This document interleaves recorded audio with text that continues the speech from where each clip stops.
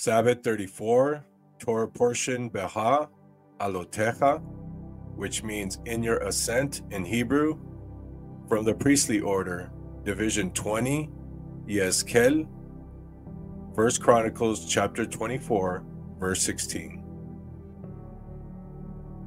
From the Torah, we have Numbers chapter 8, verse 1 through chapter 12, verse 16.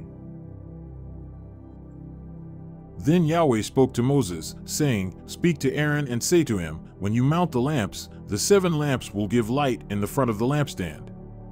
Aaron therefore did so. He mounted its lamps at the front of the lampstand, just as Yahweh had commanded Moses.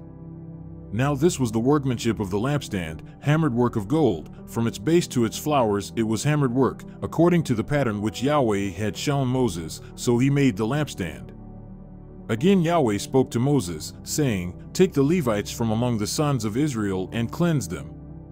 Thus you shall do to them, for their cleansing, sprinkle purifying water on them, and let them use a razor over their whole body and wash their clothes, and they will be clean. Then let them take a bull from the herd with its grain offering, fine flour mixed with oil, and a second bull from the herd you shall take for a sin offering. So you shall bring the Levites near before the tent of meeting. You shall also assemble the whole congregation of the sons of Israel, and bring the Levites near before Yahweh, and the sons of Israel shall lay their hands on the Levites. Aaron then shall present the Levites before Yahweh as a wave offering from the sons of Israel, that they may be qualified to perform the service of Yahweh.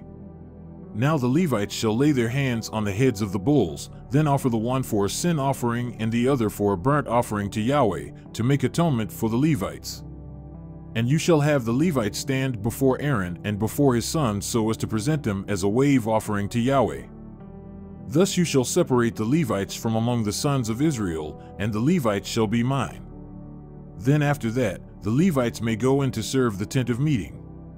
But you shall cleanse them and present them as a wave offering, for they are wholly given to me from among the sons of Israel. I have taken them for myself instead of every first issue of the womb, the firstborn of all the sons of Israel. For every firstborn among the sons of Israel is mine, among the men and among the animals. On the day that I struck down all the firstborn in the land of Egypt, I sanctified them for myself. But I have taken the Levites instead of every firstborn among the sons of Israel. And I have given the Levites as a gift to Aaron and to his sons from among the sons of Israel, to perform the service of the sons of Israel at the tent of meeting and to make atonement on behalf of the sons of Israel, so that there will be no plague among the sons of Israel by their coming near to the sanctuary. Thus did Moses and Aaron and all the congregation of the sons of Israel to the Levites, according to all that Yahweh had commanded Moses concerning the Levites, so the sons of Israel did to them. The Levites, too, purified themselves from sin and washed their clothes, and Aaron presented them as a wave offering before Yahweh. Aaron also made atonement for them to cleanse them. Then after that the Levites went in to perform their service in the tent of meeting before Aaron and before his sons, just as Yahweh had commanded Moses concerning the Levites, so they did to them. Now Yahweh spoke to Moses, saying, This is what applies to the Levites. From 25 years old and upward, they shall enter to perform their duty in the service of the tent of meeting. But at the age of 50 years they shall retire from their duty in the service and not serve anymore. They may, however, minister to their brothers in the tent of meeting in order to keep up their responsibility, but they themselves shall perform no service. Thus you shall deal with the Levites concerning their responsibilities. Thus Yahweh spoke to Moses in the wilderness of Sinai, in the first month of the 2nd year after they had come out of the land of Egypt, saying, Now let the sons of Israel observe the Passover at its appointed time. On the 14th day of this month, at twilight, you shall observe it at its appointed time. You shall observe it according to all its statutes and according to all its judgments. So Moses told the sons of Israel to celebrate the Passover. And they celebrated the Passover in the first month, on the 14th day of the month, at twilight, in the wilderness of Sinai, according to all that Yahweh had commanded Moses, so the sons of Israel did. But there were some men who were unclean because of a dead person, so that they could not celebrate Passover on that day, so they came near before Moses and Aaron on that day. And those men said to him, We are unclean because of a dead person. But why are we restrained from bringing near the offering of Yahweh at its appointed time among the sons of Israel? Moses therefore said to them, Wait, and I will listen to what Yahweh will command concerning you. Then Yahweh spoke to Moses, saying, Speak to the sons of Israel, saying, If any one of you or of your generations becomes unclean because of a dead person, or is on a distant journey, he may, however, celebrate the Passover to Yahweh. In the 2nd month on the 14th day at twilight, they shall observe it. They shall eat it with unleavened bread and bitter herbs. They shall leave none of it until morning, nor break a bone of it. According to all the statute of the Passover, they shall celebrate it. But the man who is clean and is not on a journey, and yet neglects to celebrate the Passover, that person shall then be cut off from his people, for he did not bring near the offering of Yahweh at its appointed time. That man will bear his sin. If a sojourner sojourns among you and celebrates the Passover to Yahweh, according to the statute of the Passover and according to its judgment, so he shall do. You shall have one statute, both for the sojourner and for the native of the land. Now on the day that the tabernacle was erected, the cloud covered the tabernacle, the tent of the testimony, and in the evening it was like the appearance of fire over the tabernacle until morning. So it was continuously, the cloud would cover it by day, and the appearance of fire by night. Now whenever the cloud would go up from over the tent, afterward the sons of Israel would then set out, and in the place where the cloud settled down, there the sons of Israel would camp. At the command of Yahweh the sons of Israel would set out, and at the command of Yahweh they would camp. As long as the cloud settled over the tabernacle, they remained camped.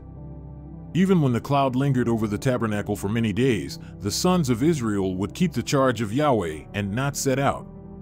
If sometimes the cloud remained a few days over the tabernacle, according to the command of Yahweh they remained camped. Then according to the command of Yahweh they set out.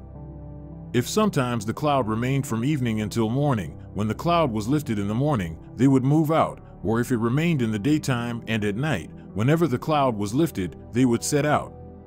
Whether it was 2 days or a month or a year that the cloud lingered over the tabernacle, dwelling above it, the sons of Israel remained camped and did not set out, but when it was lifted, they did set out. At the command of Yahweh they camped, and at the command of Yahweh they set out. They kept the charge of Yahweh, according to the command of Yahweh by the hand of Moses.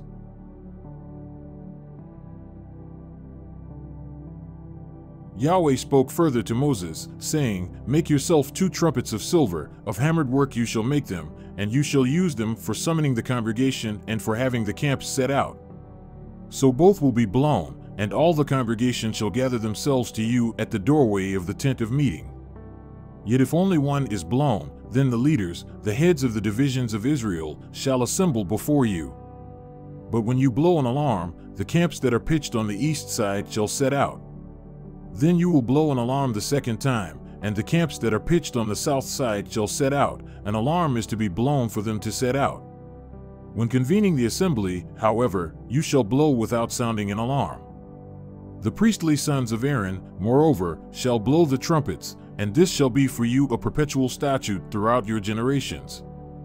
Now when you go to war in your land against the adversary who attacks you, then you shall sound an alarm with the trumpets, that you may be remembered before Yahweh your God and be saved from your enemies. Also in the day of your gladness and in your appointed feasts, and on the first days of your months, you shall blow the trumpets over your burnt offerings and over the sacrifices of your peace offerings, and they shall be as a remembrance of you before your God. I am Yahweh your God. Now it happened in the 2nd year, in the 2nd month, on the 20th of the month, that the cloud was lifted from over the tabernacle of the testimony, and the sons of Israel set out on their journeys from the wilderness of Sinai. Then the cloud settled down in the wilderness of Paran. So they moved out for the first time according to the command of Yahweh by the hand of Moses. And the standard of the camp of the sons of Judah, according to their armies, set out first, with Nahshon the son of Amminadab over its army, and Nethanel the son of Zuar over the tribal army of the sons of Issachar, and Eliab the son of Helon over the tribal army of the sons of Zebulun. Then the tabernacle was taken down, and the sons of Gershon and the sons of Merari, who were carrying the tabernacle, set out. Next the standard of the camp of Reuben, according to their armies, set out with Elizur the son of Shedeur over its army, and Shelumiel the son of Zurishaddai over the tribal army of the sons of Simeon, and Eliasaph the son of Duel over the tribal army of the sons of Gad. Then the Kohathites set out, carrying the holy objects, and the tabernacle was set up before their arrival. Next the standard of the camp of the sons of Ephraim, according to their armies, set out, with Elishama the son of Ammihud over its army, and Gamaliel the son of Pedahzur over the tribal army of the sons of Manasseh, and Abidan the son of Gideoni over the tribal army of the sons of Benjamin. Then the standard of the camp of the sons of Dan, according to their armies, which formed the rear guard for all the camps, set out, with Ahiezer the son of Ammishaddai over its army, and Pagiel the son of Ochran over the tribal army of the sons of Asher, and Ahira the son of Enan over the tribal army of the sons of Naphtali. This was the order of march of the sons of Israel by their armies as they set out. Then Moses said to Hobab the son of Ruel the Midianite, Moses' father-in-law, "We are setting out to the place of which Yahweh said, 'I will give it to you.' Come with us, and we will do you good, for Yahweh has promised good concerning Israel." But he said to him, "I will not come, but rather will go to my own land and kin." Then he said, "Please do not leave us, inasmuch as you know where we should camp in the wilderness, and you will be as eyes for us. So it will be, if you go with us, that whatever good Yahweh does for us, we will do for you." Thus they set out from the mount of Yahweh 3 days' journey, with the ark of the covenant of Yahweh journeying in front of them for the 3 days, to spy out a resting place for them. Now the cloud of Yahweh was over them by day when they set out from the camp. Then it happened when the ark set out that Moses said, "Rise up, O Yahweh, and let your enemies be scattered, and let those who hate you flee before you." And when it came to rest, he said, "Return, O Yahweh, to the myriad thousands of Israel." Now the people became like those who complain of calamity in the ears of Yahweh. And Yahweh heard it, and his anger was kindled, and the fire of Yahweh burned among them and consumed some of the outskirts of the camp. The people therefore cried out to Moses, and Moses prayed to Yahweh, and the fire died out. So the name of that place was called Taberah, because the fire of Yahweh burned among them. And the rabble who were among them had greedy desires, and also the sons of Israel wept again and said, "Who will give us meat to eat? We remember the fish which we used to eat free in Egypt, the cucumbers and the melons and the leeks and the onions and the garlic, but now our appetite is dried up. There is nothing at all to look at except this manna." Now the manna was like coriander seed, and its appearance like that of bdellium. The people would go about and gather it and grind it between 2 millstones, or beat it in the mortar, and boil it in the pot and make cakes with it, and its taste was as the taste of cakes baked with oil. And when the dew fell on the camp at night, the manna would fall with it. Now Moses heard the people weeping throughout their families, each man at the doorway of his tent, and the anger of Yahweh was kindled greatly, and it was evil in the sight of Moses. So Moses said to Yahweh, "Why have you allowed this evil toward your slave? And why have I not found favor in your sight, that you have laid the burden of all this people on me? Was it I who conceived all this people? Was it I who gave birth to them, that you should say to me, 'Carry them in your bosom as a nurse carries a nursing baby, to the land which you swore to their fathers'? Where am I to get meat to give to all this people? For they weep before me, saying, 'Give us meat that we may eat.' I alone am not able to carry all this people, because it is too heavy for me. So if you are going to deal thus with me, please kill me at once, if I have found favor in your sight, and do not let me see my wretchedness." Yahweh therefore said to Moses, "Gather for me 70 men from the elders of Israel, whom you know to be the elders of the people and their officers, and take them to the tent of meeting, and let them take their stand there with you. Then I will come down and speak with you there, and I will take of the Spirit who is upon you, and will put him upon them, and they shall bear the burden of the people with you, so that you will not bear it all alone. And say to the people, 'Set yourselves apart as holy for tomorrow, and you shall eat meat, for you have wept in the ears of Yahweh, saying, Oh, that someone would give us meat to eat. For it was good for us in Egypt. Therefore Yahweh will give you meat, and you shall eat. You shall eat, not 1 day, nor 2 days, nor 5 days, nor 10 days, nor 20 days, but a whole month, until it comes out of your nostrils and becomes loathsome to you, because you have rejected Yahweh who is among you and have wept before him, saying, Why did we ever go out from Egypt? But Moses said, The people, among whom I am, are 600,000 on foot, yet you have said, I will give them meat, so that they may eat for a whole month. Should flocks and herds be slaughtered for them, to be sufficient for them? Or should all the fish of the sea be gathered together for them, to be sufficient for them? And Yahweh said to Moses, Is Yahweh's power limited? Now you shall see whether my word will happen for you or not. So Moses went out and told the people the words of Yahweh. Also, he gathered 70 men of the elders of the people and had them stand around the tent. Then Yahweh came down in the cloud and spoke to him, and he took of the Spirit who was upon him and placed him upon the 70 elders. And when the Spirit rested upon them, they prophesied. But they did not do it again. But 2 men had remained in the camp. The name of one was Eldad, and the name of the other Medad. And the Spirit rested upon them. Now they were among those who had been registered, but had not gone out to the tent, and they prophesied in the camp. So a young man ran and told Moses and said, Eldad and Medad are prophesying in the camp. Then Joshua the son of Nun, the attendant of Moses from his youth, said, Moses, my Lord, restrain them. But Moses said to him, Are you jealous for my sake? Would that all the people of Yahweh were prophets, that Yahweh would put his Spirit upon them. Then Moses returned to the camp, both he and the elders of Israel. Now there went forth a wind from Yahweh, and it brought quail from the sea, and let them fall beside the camp, about a day's journey on this side, and a day's journey on the other side, all around the camp, and about 2 cubits over the surface of the ground. And the people spent all day and all night and all the next day, and gathered the quail. He who gathered least gathered 10 homers, and they spread them out for themselves all around the camp. While the meat was still between their teeth, before it was chewed, the anger of Yahweh was kindled against the people, and Yahweh struck the people with a very severe plague. So the name of that place was called Kibroth-Hattaavah, because there they buried the people who had been greedy. From Kibroth-Hattaavah the people set out for Hazeroth, and they remained at Hazeroth.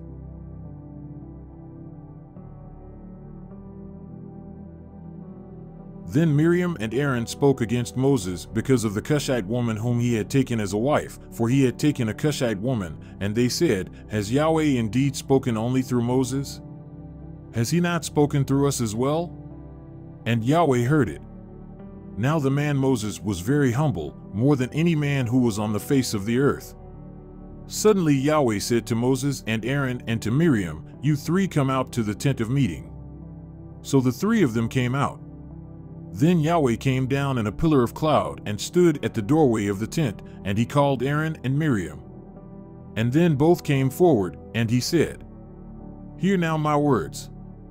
If there is a prophet among you, I, Yahweh, shall make myself known to him in a vision. I shall speak with him in a dream. Not so, with my servant Moses, he is faithful in all my household. With him I speak mouth to mouth. Indeed clearly, and not in riddles, and he beholds the form of Yahweh. Why then were you not afraid to speak against my servant, against Moses? So the anger of Yahweh burned against them, and he went away. But the cloud withdrew from over the tent, and behold, Miriam was leprous, as white as snow. And Aaron turned toward Miriam, and behold, she was leprous. Then Aaron said to Moses, O, my Lord, I beg you, do not place this sin on us, in which we have acted foolishly and in which we have sinned. Oh, do not let her be like one dead, whose flesh is half eaten away when he comes from his mother's womb. And Moses cried out to Yahweh, saying, O God, heal her, I pray. But Yahweh said to Moses, If her father had but spit in her face, would she not bear her dishonor for 7 days? Let her be shut up for 7 days outside the camp, and afterward she may be received again. So Miriam was shut up outside the camp for 7 days, and the people did not set out until Miriam was received again. Afterward, however, the people set out from Hazeroth and camped in the wilderness of Paran. From the prophet portion, we have Prophet Zechariah, chapter 3, verse 1 through chapter 4, verse 7. Then he showed me Yehoshua, the high priest, standing before the angel of Yahweh, and Satan standing at his right hand to accuse him. And Yahweh said to Satan, Yahweh rebuke you, Satan. Indeed, Yahweh who has chosen Jerusalem rebuke you. Is this not a brand delivered from the fire? Now Yehoshua was clothed with filthy garments and standing before the angel. And he answered and spoke to those who were standing before him, saying, Remove the filthy garments from him. Again he said to him, See, I have made your iniquity pass away from you, and will clothe you with festal robes. Then I said, Let them put a clean turban on his head. So they put a clean turban on his head and clothed him with garments, while the angel of Yahweh was standing by. And the angel of Yahweh testified to Yehoshua, saying, Thus says Yahweh of hosts, If you will walk in my ways, and if you will keep the responsibility given by me, then you will also render justice in my house, and also keep my courts, and I will grant you access to walk among these who are standing here. Now listen, Yehoshua the high priest, you and your friends who are sitting in front of you, indeed, they are men who are a wondrous sign. For behold, I am going to bring in my servant, the branch. For behold the stone that I have put before Yehoshua. On one stone are 7 eyes. Behold, I will engrave an inscription on it, declares Yahweh of hosts, and I will remove the iniquity of that land in one day. In that day, declares Yahweh of hosts, every one of you will call for his neighbor to sit under his vine and under his fig tree. Then the angel who was speaking with me returned and roused me, as a man who is roused from his sleep. And he said to me, What do you see? And I said, I see, and behold, a lampstand all of gold with its bowl on the top of it, and its 7 lamps on it with 7 spouts belonging to each of the lamps which are on the top of it. Also 2 olive trees by it, one on the right side of the bowl and the other on its left side. Then I answered and said to the angel who was speaking with me, saying, What are these, my Lord? So the angel who was speaking with me answered and said to me, Do you not know what these are? And I said, No, my Lord. Then he answered and spoke to me, saying, This is the word of Yahweh to Zerubbabel, saying, Not by might, nor by power, but by my spirit, says Yahweh of hosts. What are you, O great mountain? Before Zerubbabel you will become a plain, and he will bring forth the top stone with shouts of grace, grace to it. From the renewed blood covenant of our eternal high priest, Yehoshua, in the order of Melchizedek, we have Hebrews chapter 6. So let us stop going over the basic elementary teachings about Messiah again and again. Let us go on instead and become mature in our understanding. Surely we don't need to start again with the fundamental importance of repenting from evil deeds and placing our faith in Elohim. You don't need further instruction about immersions, the laying on of hands, the resurrection of the dead, and everlasting judgment. And this we shall do if Elohim permits. For it is impossible to bring back to repentance those who were once enlightened, those who have experienced the good things of heaven and have become partakers of the set-apart Spirit, who have tasted the goodness of the word of Elohim and the power of the age to come, and who then turn away from Elohim. It is impossible to bring such people back to repentance by rejecting the Son of Elohim. They themselves are nailing him to the cross once again and holding him up to public shame. When the ground soaks up the falling rain and bears a good crop for the farmer, it has Yah's blessing. But if a field bears thorns and thistles, it is useless. The farmer will soon condemn that field and burn it. Dear friends, even though we are talking this way, we really don't believe it applies to you. We are confident that you are meant for better things that come with salvation. For Elohim is not unjust. He will not forget how hard you have worked for him, and how you have shown your love to him by caring for other set-apart ones, as you still do. Our great desire is that you will keep on loving others as long as life lasts, in order to make certain that what you hope for will come true. Then you will not become spiritually dull and indifferent, Instead, you will follow the example of those who are going to inherit Yah's promises because of their faith and endurance. For example, there was Yahweh's promise to Abraham. Since there was no one greater to swear by, Elohim took an oath in his own name, saying, "I will certainly bless you, and I will multiply your descendants beyond number." Then Abraham waited patiently, and he received what Elohim had promised. Now when people take an oath, they call on someone greater than themselves to hold them to it, and without any question that oath is binding. Elohim also bound himself with an oath, so that those who received the promise could be perfectly sure that he would never change his mind. So Elohim has given both his promise and his oath. These two things are unchangeable because it is impossible for Elohim to lie. Therefore, we who have fled to him for refuge can have great confidence as we hold to the hope that lies before us. This hope is a strong and trustworthy anchor for our souls. It leads us through the veil into Elohim's inner sanctuary, where Yeshua has entered as a forerunner for us, having become our eternal high priest forever in the order of Melchizedek. Amen and amen.